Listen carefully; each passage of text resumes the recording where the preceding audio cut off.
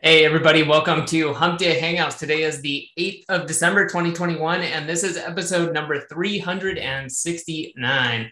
So we have got just a few more episodes left in 2021 before we roll on into 2022. And glad to see we got some good questions today. We got a couple of announcements, but real quick, want to, of course, stop, say hi to everybody. And while I'm doing that, if you're here and you're just watching, we get it. I'm a lurker too. I attend like videos or webinars and stuff, and I don't say stuff all the time. But if you're here, say hi. Let us know what's going on. If you got a question, you'll have a minute or two still to get it on the page. So let's start at the top here. Chris, how are you doing today?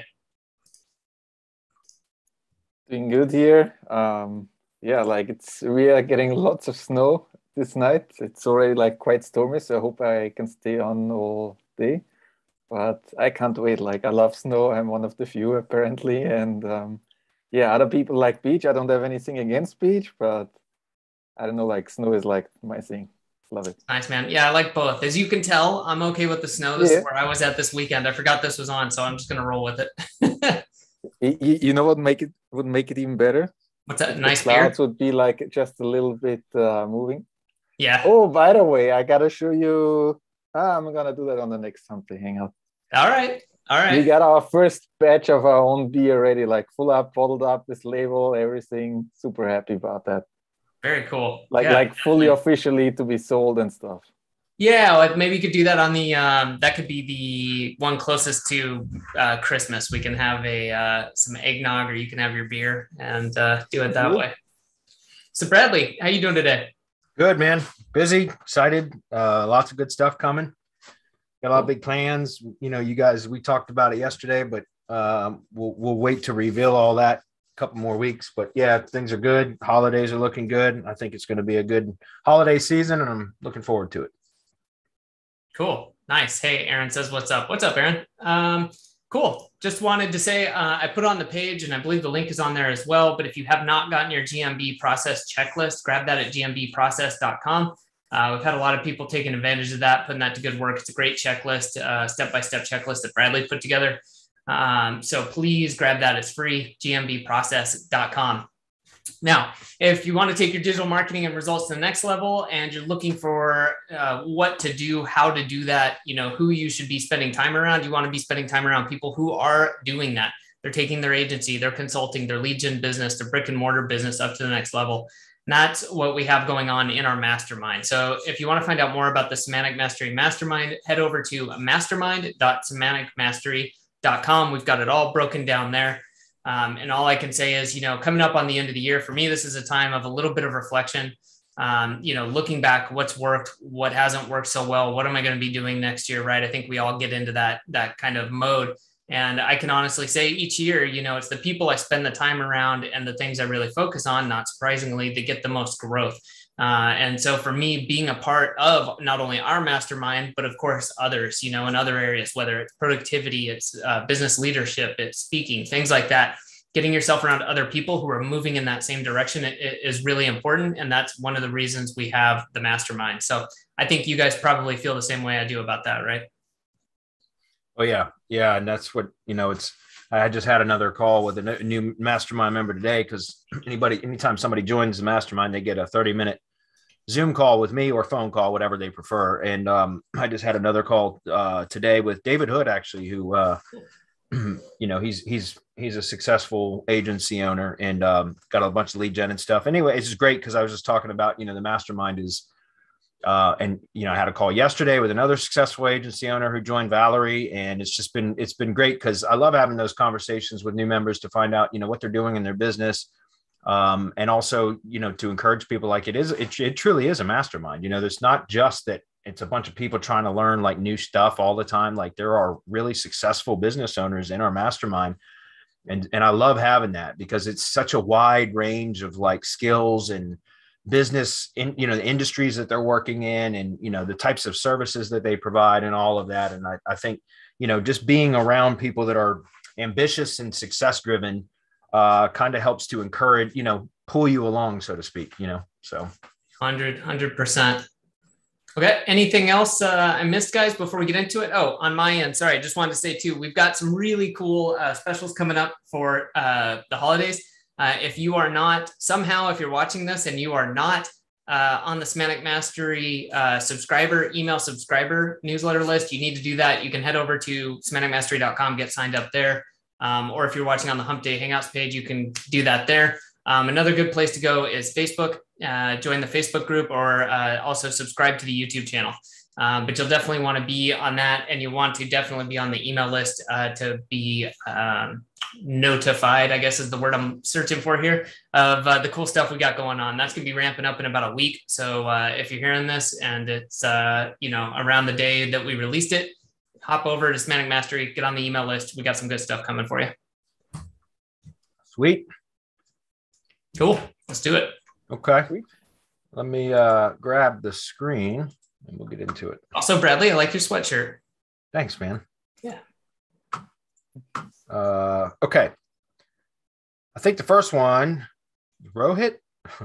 Hey, guys, I'm looking to power up my press release organization page with some PBN links. What anchors would you recommend? And PBN providers. Also, are you hitting the main organization page itself or internal PR article pages? Yes. Both. But if you're going to choose one target, then the organization page is my preferred target, because it lists the existing, the press releases that have been published are linked to from the organization page. It's like a blog index page, right? So it's an archive page that has all your brand information, NAP, name, address, phone number, an embedded Google map, the embedded website. It's got the 0x0 pixel at the bottom underneath the website embed, where you can put the ID page or whatever else you want to iframe in there. So it's a very, very powerful page to hit with links, because it will not only power up your whatever's linked to from that page, meaning your website URL plus the GMB map or the Google Business Profile map, and everything else that's iframed in there, but it also powers up the individual press releases because they're linked to from that page. So if you're going to do just one target, that's it. However, I would recommend that if you understand press release silos or siloing press release, PR stacking, there's a number of terms for it. They're all interchangeable. It means the same thing.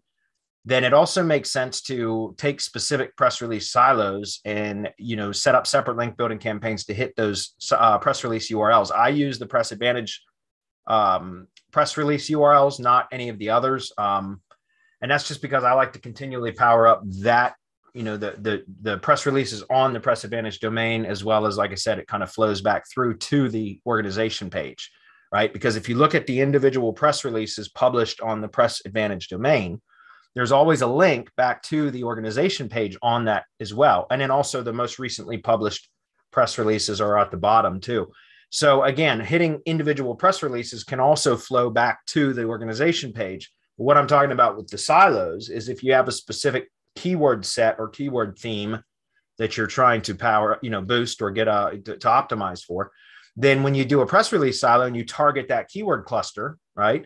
Now you've got all the press releases that you could target with a very set specific type of link building and anchor text that are relevant, super relevant, hyper relevant to that particular keyword theme, right? So that topic cluster.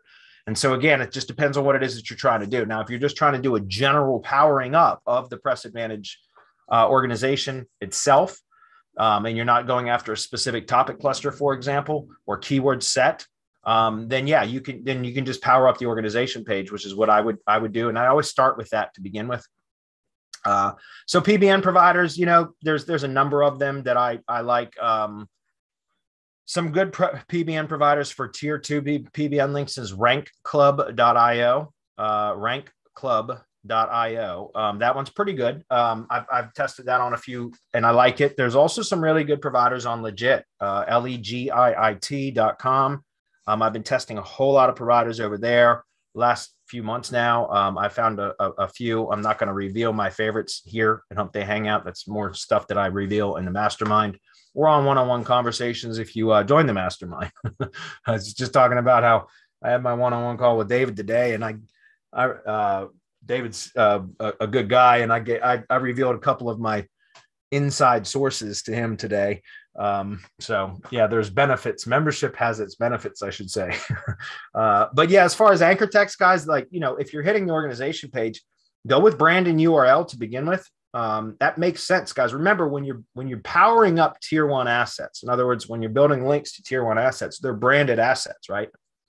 So it still makes sense to use a lot of brand/URL anchors, and those are in the same anchor text category. If you guys have gotten our formerly the Google My Business process checklist, right? GMB process. Now it should be updated to GBP, Google Business Process Checklist, or excuse me, Google Business Profile Checklist. That's a mouthful. It's going to take a while to get used to that. But anyways, you'll know that I talk about, the 5 different types of anchor text categories that I basically learned these types of anchor text categories from Matt Diggity. But that's brand/URL is one, right? Then there's topic anchors, which are keyword anchors. Then there's target anchors, which is keyword plus location modifier. Then there's miscellaneous anchors, which are the same as generics.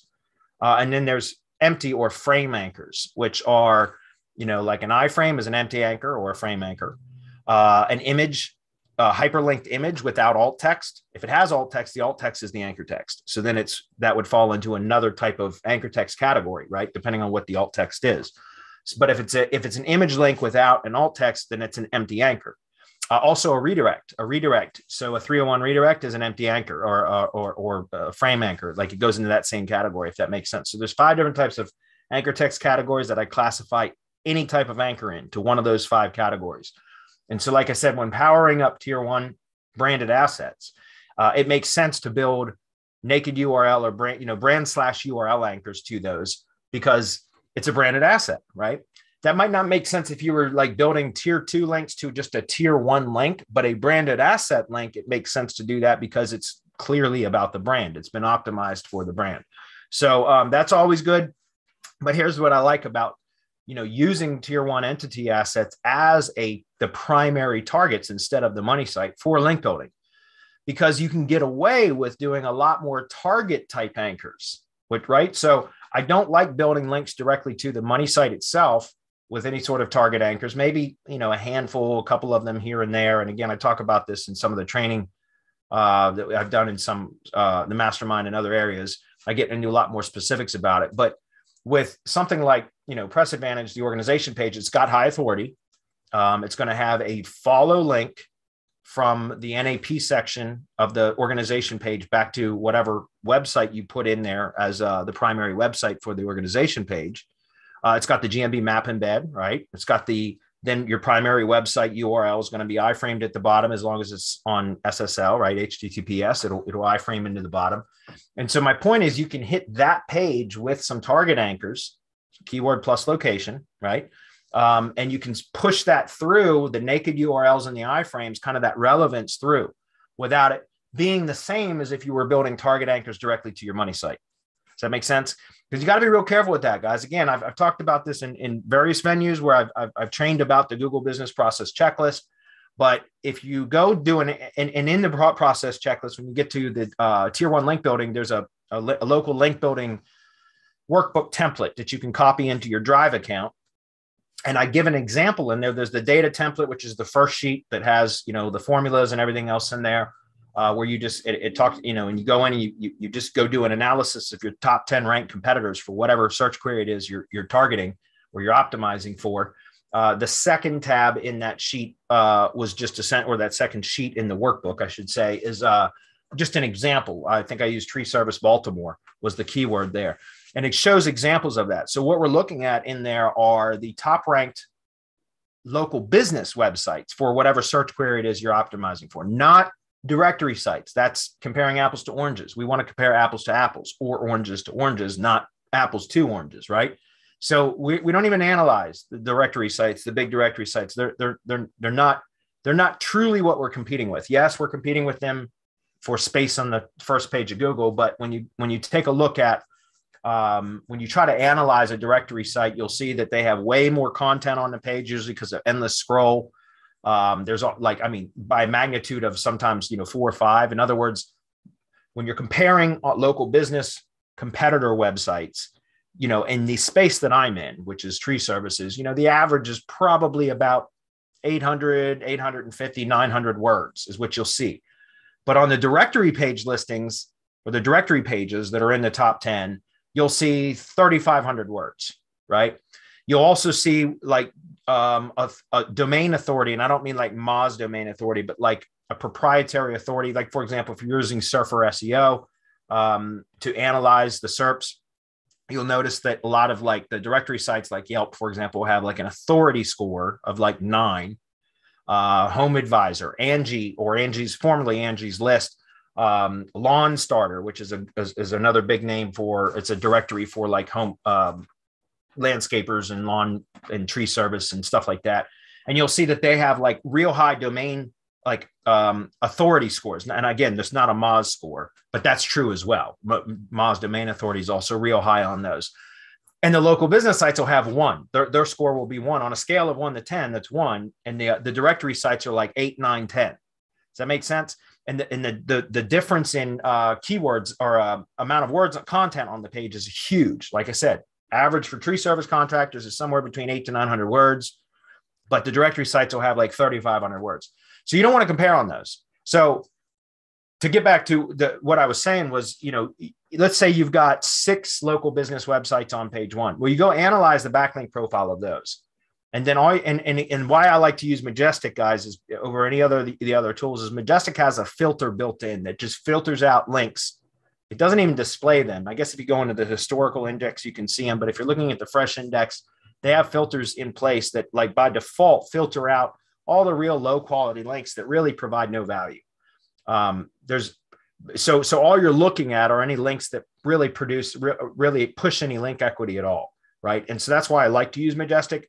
I've tested Majestic versus Ahrefs or Ahrefs versus Moz Pro versus other tools that I've looked at too. But and out of all of them, my favorite is Majestic because of that. It really only focuses on the links that are really pushing any sort of power at all. And so when you analyze your top ranked local business competitors there, you'll, at least in the space that I'm in, guys, like you'll see that the vast majority of top ranked local business sites have like less than 20 referring domains, which is insane, right? I mean, it's like, I remember years ago, you'd be competing with hundreds or even thousands of referring domains for the top ranked, and it's not that way anymore. And so what I'm saying is then it's real easy to just go to the backlinks tab in Majestic or whatever tool you're using. And you can just scan down. It's a manual process. I haven't built any tools for this yet, but it's a manual process, but you can just scroll on down and look at the anchor text types for each one of the links and just categorize it. So again, if it's less than, and by the way, when I say backlinks in referring domains, I look at referring domains, not backlinks, because you could have 50 backlinks from one domain and there's going to be one backlink from that domain that is weighted the heaviest, and the rest are not as powerful or given as much credit. So when I look at number of backlinks, I'm really looking at number of referring domains. So if there's less than 20 referring domains, then I'll just scroll on down, and the most notable backlink from any one domain is always going to be the one displayed in Majestic. Does that make sense? So whatever the anchor text is for that link, that becomes the anchor. I categorize it that way. So like I said, if I've got, say 20 referring domains, then I'll just scroll on down. I'll start at the top and I'll just count. Okay, that's a brand, that's a URL. And I'll just, old school, and I'll get down to the bottom of 20 and I'll say, okay, I've got, 7 brand/URL anchors. So I mark it off, 7. Then I'll go back to the top and I'll scroll on down. As I'm going down, I'll count the number of topic anchors, which are very few. It's interesting, but very few topic anchors. Remember, topic anchors are just keywords. Then I'll go back to the top and I'll scroll down. And as I'm scrolling down, I'll count target anchors, which is keyword plus location modifier. And you'll see a couple of those in there, unless it's a real spammy site. And every now and then you'll see a spammy site, and you'll see a ton of those. But for the most part, most organic ranked, top ranked local business sites have a very natural looking link profile. And again, I just keep going through that process. And what I've found in my testing and from analyzing hundreds of sites over the last several months in the tree service space primarily, is that about 60 to 85% of the backlink anchor text ratios, or 60 to 85% are in the brand/URL category. Then about 15 to 20% are in the miscellaneous category, which is generics like click here, website, read more, all those types of terms. And then there's usually just there's a small percentage, usually about 5 to 10% of frame or empty anchors, which again come from redirects, iframes, and image links with no alt text. And then there's a very, very small percentage, usually between 5 to 10% of target anchors, and virtually zero topic anchors. I mean, occasionally you'll see an odd topic anchor, but for the most part, I don't see those in backlink profiles for local businesses. So it's usually real heavy. And that's why I say, whenever in doubt, if you're not sure about what anchor text ratio to hit, just go with brand/URL anchors. So I tell all of you this, or tell you all of this, because when you're talking about the Press Advantage organization page or any really branded tier 1 asset, you can go heavier there on target anchors, especially if the link from the tier 1 asset that's linking to your money site is a brand/URL anchor, if it's one of those, right?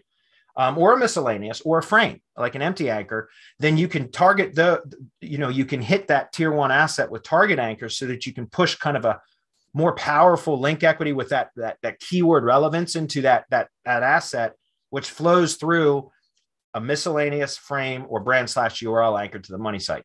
Does that make sense?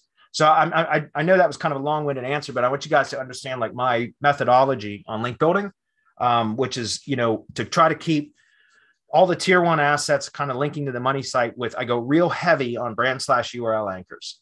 And once I get that, up, then what I'll do is I'll strategically build target anchors to the money site if needed, but I prefer to try to get the push that I want by building anchor text, target anchor text links from tier 2 to tier 1. Does that make sense? And so, again, you can analyze some of your top ranked competitors. Like I just said, use the workbook template that I gave you guys in the Google process checklist. And just go start analyzing, guys. The more that you, especially if you're in a single industry, it makes it easy because you'll start to see kind of a commonality, like trends within that industry as to what is working. And that's what you mimic, right? You meet and then exceed that. In other words, you try to get your anchor text ratio close to what the average ratio is of the top ranked competitors, and just get close. You don't got to be exact, just get close. And again, when in doubt, always go heavy on brand/URL anchors. And then you start doing all of your target anchor link building out at tier 2 to your tier 1 assets. And that's just the safest way in the world that you can do it. However, one last thing I want to mention about that is that I've noticed Google has gotten a hell of a lot better, guys, about just discrediting links that are from sources that aren't topically relevant. So in other words, it used to be where you could go out and just buy, you could buy a link on a high powered page or, place a link on a high powered page, whatever. And if it wasn't topically relevant to what the target URL was from that page, you would still get a boost from it. What I've been finding over the last couple of months now is I can go out and purchase a link or place a link somewhere that has got really, really, really strong metrics, no matter what kind of metrics they are. But if the page that I'm placing that link on isn't relevant to what the target URL is that I'm trying to build the link to, then I get little to no boost from that at all. So it's not worth the effort. In other words, And Google's algorithm, I think, has gotten better at determining that. And that's a way to beat spam, right? To combat spam and combat what we do as SEOs, which is to, if we can find somewhere that's a strong page by metrics, which are usually proprietary metrics, PADA, domain rank, trust flow, citation flow, whatever metrics you use, you can go out and get a link there. And yeah, you might be able to boost your metrics, but does it provide a boost in the SERP, right? Does it provide positive SERP movement, right? Or positioning? And if not, then what good are the metrics? Does that make sense? And so what I found is there are ways to improve that, which I'm not going to disclose here for sure, but there are ways to disclose that. What I'm trying to get at here is what's more important is to find links from more relevant sources if possible. And that does make things a lot harder. But if you can get a link from a relevant source that might, if it's relevant, even if the metrics are a lot lower than say an alternative source where you could get a link that the metrics are much higher, but it's not relevant.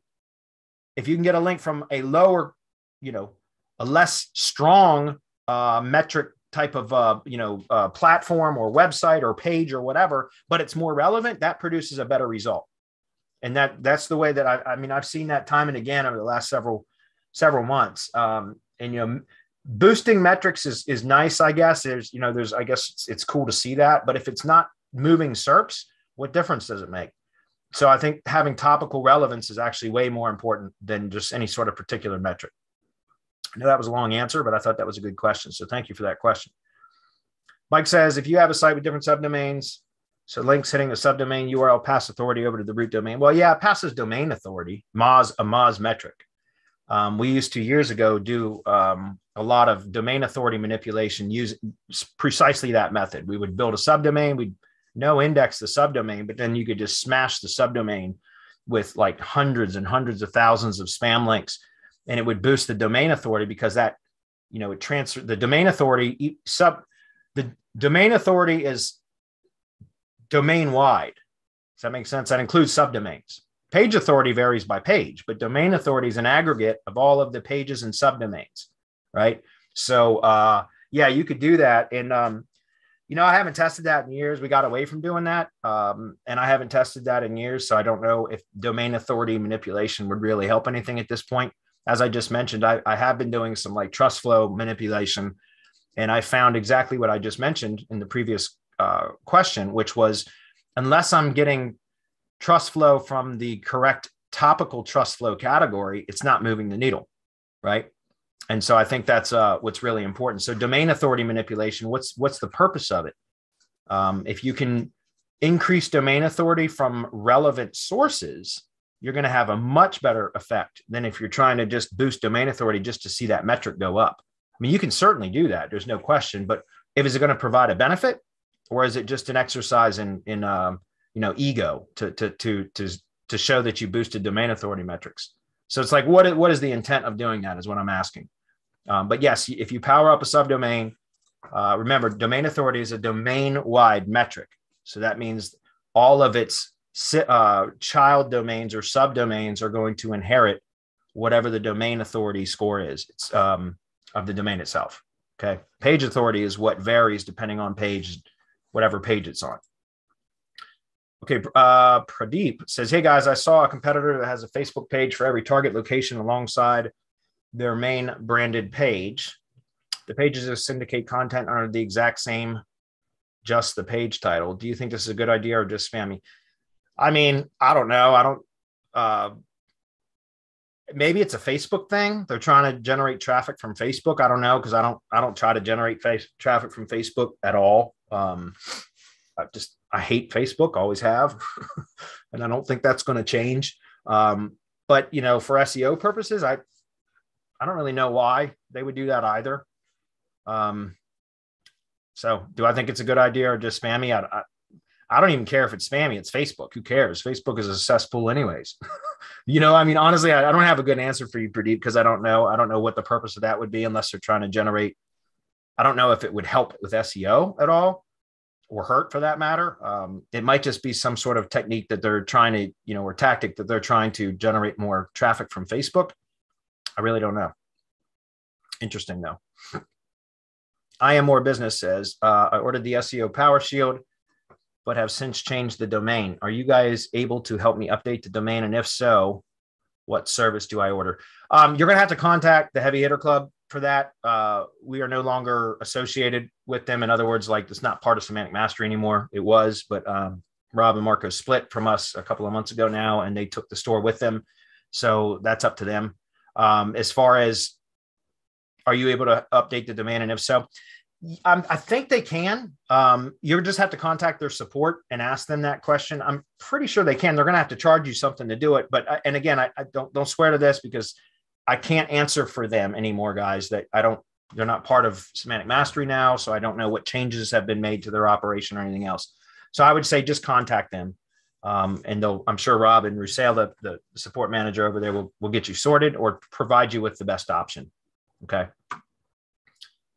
Adam says, question from Facebook. What hosting do you recommend and why for ourselves or clients? Anyone to stay away from? Okay. Yes, that's a great question. So we have, I don't like to badmouth places, but we had for years promoted Liquid Web, and they were an outstanding hosting company for a long time, but apparently they got bought out by somebody. and their support went to shit. Like none I've ever. I mean, as bad as GoDaddy hosting or HostGator or any others. Their support went to total shit. We had our site hack semantic mastery in, I think, February of this year. Is that right, Adam? Yep. Yeah, sorry, I was reading something. What was the exact question? I think we had the site hacked in February, the first week in February. Yeah, I can't recall. It was earlier this year, but it stretched on forever. Almost 6 weeks. Yeah. Yep. Almost 6 weeks. Our site was down for a month. And it took like a site hack, guys. I've had that happen to clients and some of my own stuff over the years, and usually with no more than 2 or 3 days tops. And the site's been 100% restored. Took them 6 weeks. Our site was down for a month.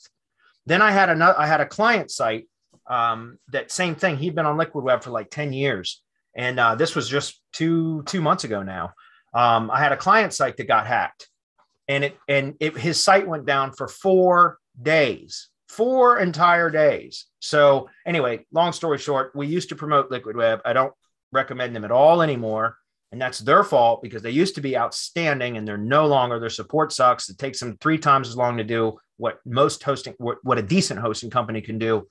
And so what I started using, I don't know, 3-4 years ago now, as just one of many different hosting accounts, was WPX. Which is owned and operated by Terry Kyle. And any of you guys that have been around for a long time would recognize Terry Kyle's name. He started a hosting company a while back, and it's now called WPX. And I started using them probably 3, maybe 4 years ago as one of many different hosting accounts. And I have since, except for SEO hosting for some specific projects, I've moved every one of my money sites on the WPX and my client sites. And I recommend WPX to all my clients. The one that I was just telling you about from 2 months ago was a roofing client. He had his site hacked and was down for 4 days.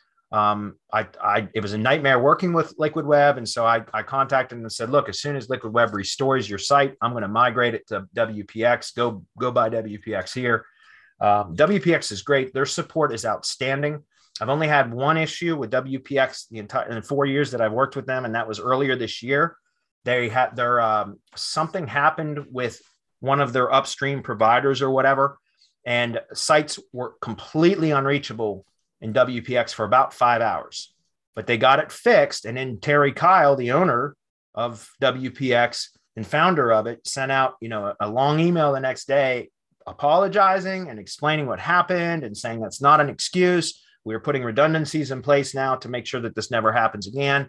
And I'm telling you, I've never had as good of support as WPX at any time of the day or night. If you have a problem, you can go on to WPX and live chat. And within 10, 15 seconds, you got somebody there working on your problem. It doesn't have a normal cPanel, but you still have file manager, MySQL database, all that other stuff. I just think it's an outstanding service. And like I said, I've moved all of my client sites and lead gen projects except for SEO hosting, and I recommend to all my clients WPX hosting. I think it's an outstanding hosting service, and their speed is really good. And one of the other cool features about them is that they have a they'll do a site speed optimization for every site in your account. You get it one time free for every domain that's hosted on their in their hosting. And it's phenomenal. They do a really good job. They use W3 total cache, and they have very specific settings with their own CDN that's already baked into their hosting plans. And so they configure all of that for you. And they do a really, really, really good job of optimizing for page speed. And that's something I've always struggled with on my own. So that's another reason why I like WPX, because like if you got a 15 website, hosting package, then you get basically all 15 sites get one free page speed optimization service. And then you can always buy more if you need to, but I always thought that was a really, really good feature too. Any comments on that, guys? Okay. No, just been super happy ever since we moved Semantic Mastery over. No issues. Yeah, no issues at all. So, okay. Key Lead says, do you create separate Google account for each Google business profile lead gen property? If so, what's the best way to do this? By phone verified accounts or create a new account under an existing Google account? No, I don't. Because I do a lot of single brand but multiple location stuff. So what I do is, I like to set up several lead gen locations underneath one brand. And then what I'll do is I'll purchase, and I've talked about this before, guys. I can't reveal all my secrets here. It's something Hangouts. I talk about this stuff in the mastermind, but I like to set up Google Workspace accounts. All you need is the basic starter account, whatever. It's $6 per month. Okay. So set up a Google Workspace account. And here's the other thing. Register a domain through Google Domains. So Google domains.google is Google's domain registrar. It costs $15 instead of 11 at Namecheap, right? But when you buy a domain through Google Domains that you can use, first of all, you're buying a domain through Google, so you have to submit your credit card information and all that to purchase it, right? Register it. But through the checkout process, it's just a checkbox, and you just check a box if you want to add Workspace to that domain. And so if you've ever set up Google Workspace on your own, you got to mess with MX records and all that, wherever you're managing your DNS, whether that's your registrar or Cloudflare or whatever, you got to go in and do all the MX records. And then you have to add your SPF records, your DMARC records, your DKIM, all of that stuff. If you want to have email deliverability and all these things, and it's kind of a pain in the ass. And, but if you just check the box as you're purchasing or registering a domain through Google Domains for the basic starter Workspace account or whatever, then they'll set it up automatically, and it works right out of the box, right? You don't have to do anything else. It adds all those records and everything that you need for email deliverability and all that kind of stuff. And then what I'll do is I will register the GMBs underneath that Workspace account. And because, like I said, most of what I do is I build brands that have multiple locations. And so I'll register several locations under that Google Workspace account. Okay. And then what happens if I want to continue to expand and I get to a point where I'm starting to get uneasy about how many locations I have in that particular manager account or owner account, I should say, then what I'll do is I'll go into that Google Workspace account, log into that, then go to Google Domains again, and I'll purchase that same domain name, but with a different extension, .net, .org, whatever. And I'll select Workspace on that as well. Does that make sense? So now, so then I'll end up having the same domain, but with a different domain extension. And that'll become a secondary Google Workspace account. It's another $6 a month, but it's inexpensive. And then I'll go register multiple GMBs underneath that. Does that make sense? And that way I'm kind of separating them out. But I found that Google gives you a lot more leeway if you are a Workspace account owner. Like, in other words, if you're paying for that. And I think it's because it validates it. If you go out and buy phone verified accounts, free Gmail accounts, and then start registering GMBs, like, it's, in my opinion, just having that credit card on file makes it a lot less spammy, and it kind of raises the threshold with which Google will suspend your account. Does that make sense? And I've been really successful doing it that way. I've not really had any suspensions. When I tried to manage multiple accounts as an owner under one Gmail account, not a Workspace account, I have seen suspensions, but not under Workspace accounts. So, I mean, you tell me, have I proven one way or the other? No, except that, again, through my own experience under Gmail accounts, free Gmail accounts, I've experienced suspensions, not dozens and dozens, but I've experienced several suspensions over the last few years. But under Workspace accounts, none, not a single one. And that's knock on wood. So hopefully that makes sense. JK says, do you know of any sources that will teach how to create the GMB listing? Well, I mean, we teach how to just go get the GMB process checklist. That's how you create lists. I mean, if you're talking about how to register and verify a listing, no, I don't know of any that do that. None that have any longevity. Here's the thing, guys. If somebody teaches you how to spam verify a GMB listing and they sell it as a course, guess what happens? A bunch of people start doing it and it gets terminated. That way of verifying GMBs gets terminated. Every time anybody has sold a course on how to black hat verify GMBs, that method gets shut down in a matter of weeks, sometimes months, but very rarely. It's usually weeks. And so why build a business on a way that is very likely going to be terminated and means you're going to lose all the work that you put in? I mean, I've heard horror stories in some of the SEO groups about people that had used like the pin drop method, the phone verification, or claiming unclaimed GMBs and all that kind of stuff. And they did it for dozens and in some cases, hundreds and hundreds of GMB locations just to have that loophole closed and everything suspended. That's not how I want to build a business. You know what I mean? I've had that. I've had some GMB stuff suspended, but I've had, when I was doing a lot of mass page build stuff, I had, we had one time in one night, overnight, we had 175 mass page build sites de-indexed in a night. And that's part of the reason I stopped doing those types of site builds, is because I said, I don't like turn and burn. I like, if I'm going to put effort, money, and, time, money, and effort into building assets, I want them to produce, I want them to have longevity, right? I want them to produce long-term. I don't like the churn and burn shit. If I did, then I would do mass page stuff. I would do launch jacking, affiliate marketing. It's, not launch jacking is kind of churn and burn, right? Anyway, so I don't know of anybody that teaches any courses like that are worth it, because and even if I told you, then you'd start trying to use their method and likely would get shut down.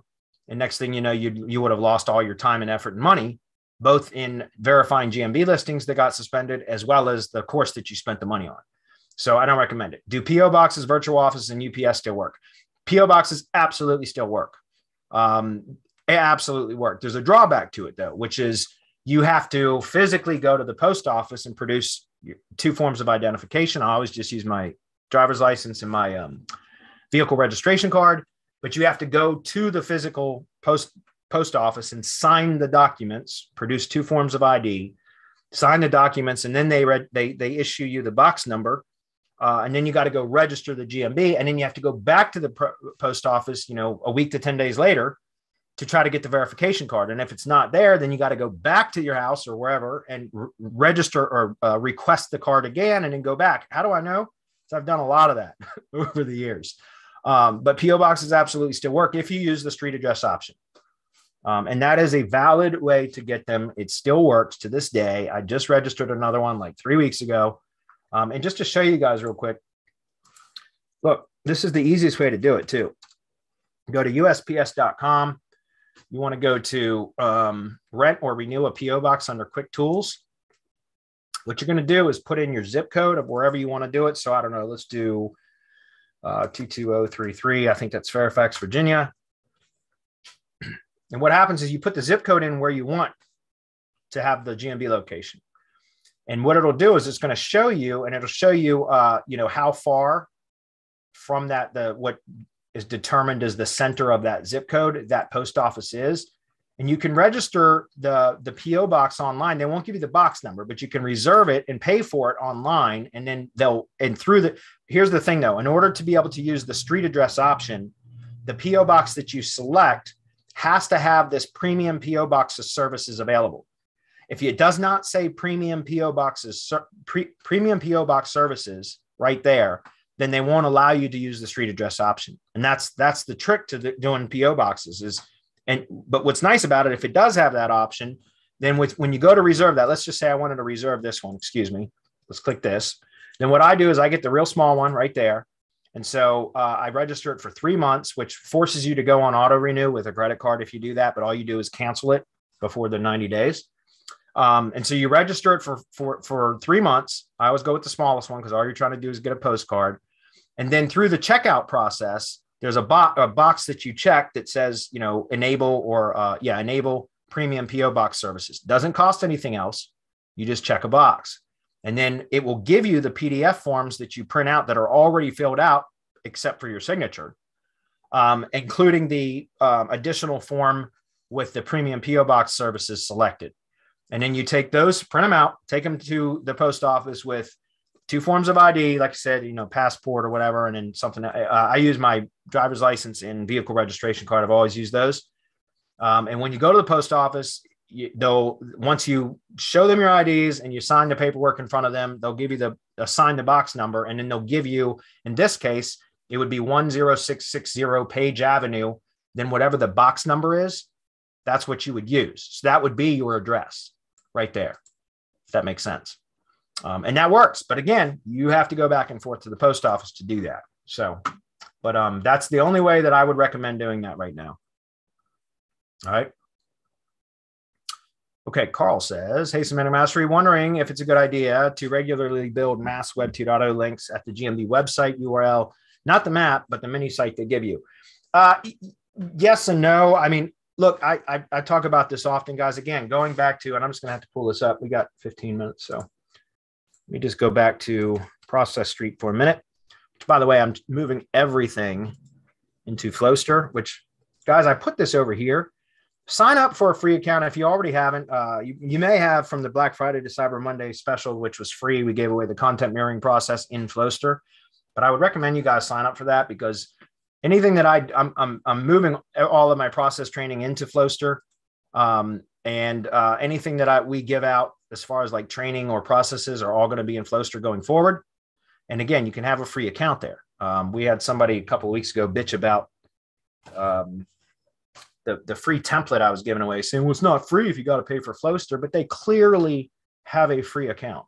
So anyway, just go check it out. But so this will be over there with, I'm working on some other processes right now, but when I'm done, I'm going to push all of this into Flowster. Anyway, that said, if we go here, guys, as I mentioned, this right here, I like to treat the location landing page, the self-hosted site, the GMB website or Google Business Profile website now, and the GMB CID map URL is money sites. So tier 0, right? Ground 0. So I don't like to just spam away at the GMB website anymore. You know, used to do it, but I like to try to keep them clean now. So it's up to you. Web 2.0 links they're not as spammy as like forum profile links and all the kind of GSA kitchen sink spam stuff that you could throw at it. But I prefer not to do that. I prefer, at least maybe at the post level, Google Business Profile posts, but the root domain, which is really a subdomain on the .business.site, whatever that, like the homepage URL for the Google Business Profile website, I like to keep that really clean, just like I do my money site or location landing page. So, I mean, yeah, you can do it. And guys, I know a lot of people that are still just spamming away on those and getting away with it. I feel like at some point, and I could be totally wrong, I feel like at some point it could be an issue. And I like to try to keep those clean, because again, talking about the processes that I teach, right. And especially here, we talk about the tier 1 content, tuning all the content on branded profiles and all of that. And those are the assets that you can just smash with links. But I like to treat these. So in other words, these properties out here can just be hammered away with whatever kind of links you want to throw with them. But what I like to do is keep these really clean. Right. And that's just the way I do it. And again, Google Business Posts, that's a little bit different. You build a post silo, like I talk about that right here. There's diagrams in there for that as well, like a push silo, for example. If you want to hammer away at these, that's different. And I know those are like inner pages, but I like to treat the root of so the homepage, essentially the landing page, the Google Business Profile website landing page. I like to treat that as if it was a money site now. Right. Keep it really clean. And the same goes for the CID map URL. It's funny. I was just talking to, like I said, one of the new mastermind members today, and he had heard in some other SEO groups and stuff that building links to the CID map can actually cause problems and hurt maps ranking. And that may be true, but if you're spamming away at the CID map, I know that wasn't your question, but that's part of the reason. Like, because he asked, well, have you experienced that? And I said, no, but I've been for months now, I've been treating that as if it were a money site, right? Which means the links that I build to it are very strategic and very clean. I don't do mass links to any of these. So, and what the links that I do build, I try to get topical relevance is the number one key. That's the key metric I look for is relevance now, not just metrics, like not just domain authority, page authority, trust flow, citation flow, any of that. I like that to me isn't important as topical relevancy. So hopefully that makes sense. Okay. Ashish says, hey guys, is menterprise a good tool? What do you think? Mass page marketing, does it work? Thanks. I don't know, but I know Daryl Ledyard over at Mass Page Tools is crushing it with, he's a really big advocate for that tool. I used it briefly when I was doing some PBN link building using a PBN network that required a bunch of content. We had to produce our own content for link building, and it was a bitch. So I tried menterprise for about 2 months as a way to generate content, and it was good for that, but that's the only thing I used it for. So I know there's a lot of functionality built into menterprise that I never used any of that. So I don't know how good it was, how effective it was, or anything else. I can't say anything good or bad about it. I mean, it was good for creating like link building content very quickly, but it still needed massaged. It wasn't, at least I wasn't going to publish it the way that it was. I would go through each time I would generate a spun, an article spinning project to be used for link building. I would end up spending 2 or 3 hours literally going through and cleaning it up and all that. And it was a real bitch. And that's part of the reason I stopped using that particular service I was using, was because I was spending like 12, 14 hours per month just developing content for link building. And that just wasn't sustainable. So I've switched and I've gone to other link building sources now so that I don't have to do that. And I canceled menterprise. So sorry, I know it's got a lot of powerful features. I just don't use it other than what I just mentioned. And I'm not using it anymore. But that's not to say it's not a good tool. What's up, Aaron? Raisa says Christmas tree time. What's up, Raisa? And that's it. Okay, here's one from YouTube. What's your best solution for implementing custom structured data to each page or article on the money site? Well, honestly, I'm still using Schema app. And that's just because I know Rob has his Schema Tech or whatever, like he's got his training course, which is fabulous. There's no question. Rob Beal does his Schema Tech course, which is great, but that was a lot of manual schema building that I did not want to undertake. So I've continued to use the Schema app, which is schemaapp.com. It produces more advanced schema than the average schema, but not nearly as advanced as what Rob teaches in his course. But I didn't have the patience to do that manually. I know that Rob and Marco it was in beta. I think it still is in beta, but they have a software that does it, like an app that generates structured data now based on Rob's methodology. But I did not get involved with that because I knew that they were splitting. So I just didn't get involved. I'm not saying anything bad about it. I haven't even used it, is what I'm saying. It is probably amazing, but I did not become part of the beta test, and I don't think it's available to the public yet. If you guys have access to them, which you should in some various format, just contact Rob and ask him. I would suggest using his app if you're looking for advanced schema. There it is. Thank you, Adam. Again, I'm using just for the industry that I'm in, as long as my schema is a little bit better than the vast majority of competitors, I'm able to get results in the tree service industry.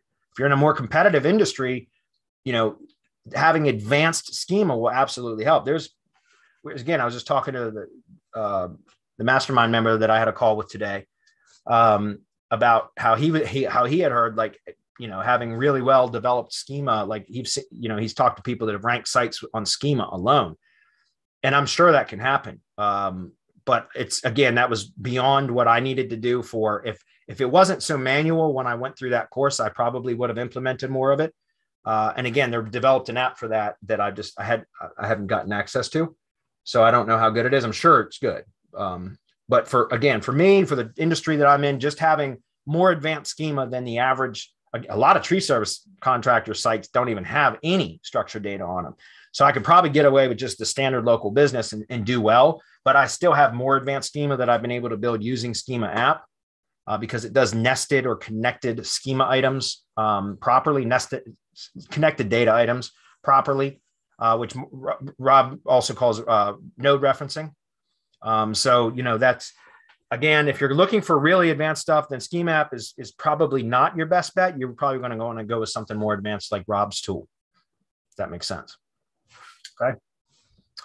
But yeah, guys, schema is one of those things that, like, if you're just using the standard templates that everyone else is using, what benefit is it really providing? Right? You always have to try to exceed what your competitors are doing. So if most of your competitors don't have schema, all you got to do is basic schema. If most of your competitors have basic schema, all you have to do is slightly more advanced schema. If all of your competitors or most of your competitors have advanced schema, well, then you better have super advanced schema, right? If you want to exceed them. And that's really the whole point. Like, you can go down the route of, like, I just want to go balls out, like super advanced schema right off the bat. And that may be great because, again, I haven't tested this, but you might be able to rank without links or anything else if that's the case. And that would be sweet. I haven't tested that just because, again, I didn't have the time, or I just chose not to invest the time into going the super advanced schema route. So that's a good question. Okay. I think we're done. Anybody else? That's it. Sweet. All right, guys. Thanks for being here.